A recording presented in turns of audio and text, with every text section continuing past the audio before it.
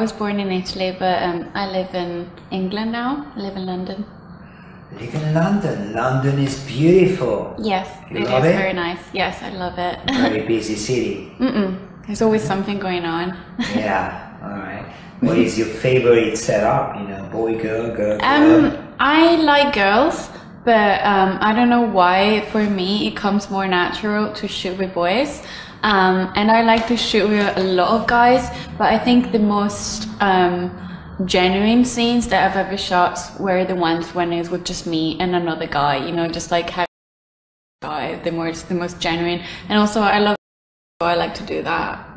Yeah? I think hopefully it shows for the camera. Okay. You started, when you started your... I was young. I've always been very curious, always been like looking and watching. So yeah, when I was a teenager. You did watch before you started porn? Yes, I used to watch a lot. But I was always like really shy about it. Like I would never talk to anyone about it.